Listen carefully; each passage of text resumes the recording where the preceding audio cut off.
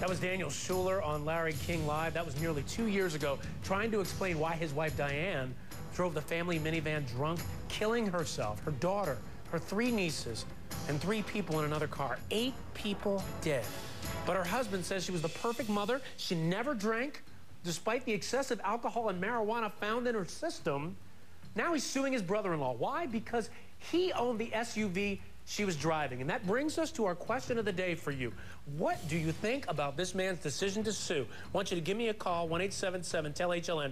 Here's a tweet from Ray, by the way. He says, quote, "It does not make sense to sue the brother-in-law for letting her use the car unless she was drunk when he lent it to her." I want to bring back in my star panel, talk about this a little bit, because I got another tweet on this that was a bit similar from Tanya. She says, well, did her brother let her drive under these conditions knowingly? Drew Findling, what do you think about this? The theory both our tweeters are saying here, and our Facebook viewers are saying, well, maybe there was some sort of knowledge on the brother-in-law's behalf, and he let her drive this car. Would that make a difference in this issue? From a plaintiff standpoint, in bringing a lawsuit, it would absolutely make a difference, because the theory would be, we're so sorry about the loss of life, but you gave permission, and you knowingly gave her the permission to the right to use the car, knowing that she was intoxicated.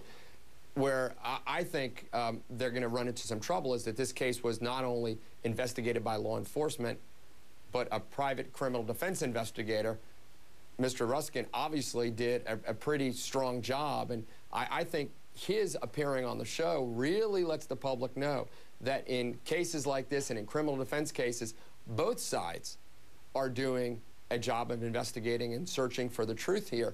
And that's what really has made this story so interesting to me, particularly the last 5-10 minutes. So I'd love to know whether he has that knowledge of whether or not there was knowledge that she was drinking. You know, before we get to that, I want to take one of our callers, because people have been calling in about this story. Mary in Michigan's with us. Mary, what do you think? Well, I just had a comment about the people suing the state as far as the improper signage or whatever. I just wondered, you know, if I was going the wrong way down a highway and everybody was coming at me and I was the only car going one direction, if I was in my right mind, I don't think that I would stay on the road. I'd pull over to the side. Good point, Mary. And not only that, we're talking about somebody who, and Tom Ruskin, correct me if I'm wrong on this, going at excessive speeds, right? Yeah, the accident reconstruction put her at in excess of 80 or 85 miles an hour, heading southbound in a northbound lane with cars supposedly flashing their lights at her and beeping their horns. She didn't at all veer from what would be the fast lane heading north and the slow lane heading south, but she was going at quite excessive speed. I think they judged the accident at over 160 miles an hour.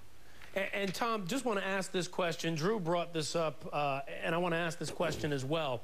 The idea that authorities here found a .19, or found that reading .019, I guess what the husband is saying at this point is, well, my wife didn't drink, so it's kind of like saying they're lying, or maybe they're covering this up. Would that ever happen in this case? Would authorities take somebody's BAC, blood alcohol content, and make it up, or try to make up an instance where they drank or used marijuana when in fact they didn't?